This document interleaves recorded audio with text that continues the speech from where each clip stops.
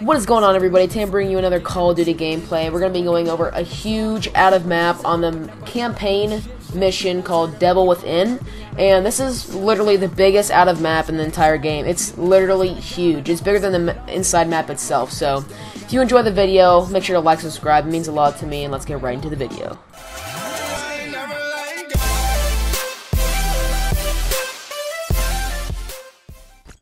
Alright guys, so to do this glitch, all you need to do is be on this map and have the tactical rig traversal enhancement. And basically, this is all going to give you so you can thrust jump like you can in multiplayer, because normally you can't do that, or else, because you're going to need to thrust jump onto buildings in here. So if you don't have it, you need to have it. So basically, what you want to do is kill this chick or get her down to really low health so she quits bothering you and just chills on that building there.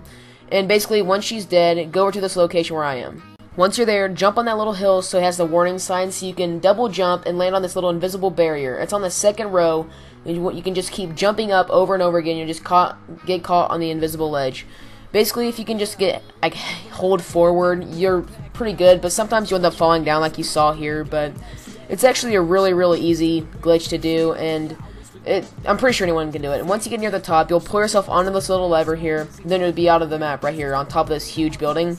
And beware, because that girl still fires like little missiles at you, and I guess if you're low health, it can end up killing you. But when you come over here, be careful, because I actually jumped off not knowing that it would kill me, but luckily I had the emergency revive thing. So if you don't have that, you'll end up have to die and restart it. But there's a way. If you just go down, you'll land on the little windowsill, and then you'll fall down without getting hurt at all.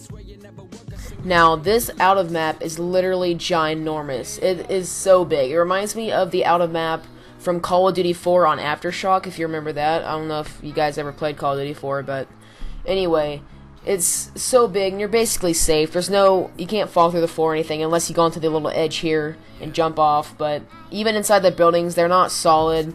Feel free to explore anything. Just beware of a couple of things. Don't fall back inside of the map. You can actually shoot into the map, and it'll, work and stuff, but yeah, you can fall into the map so it says the death barrier thing or whatever. But I actually saw something really interesting. I ran over here, and it's coming up here in a second. I come over here. There's some random buildings, or not random buildings, random little trucks right here. So they're perfectly solid. They look perfect. I don't know if it's a part of the mission, or it's just Treyarch's way of saying we know you're going to glitch on this map, so here's something cool to look at or something. I don't know. I probably wouldn't do that, but they're perfectly solid. They have full of detail, and there's a dead guy right here, so I'm not sure what this means. You can jump on all of them, and then if you look above you, there's actually a whatever the Osprey or whatever they call him. But I just thought that was pretty interesting, guys. That's pretty much for this video. If you enjoy the video, make sure to like, subscribe, and I'll see you in the next one. Bye.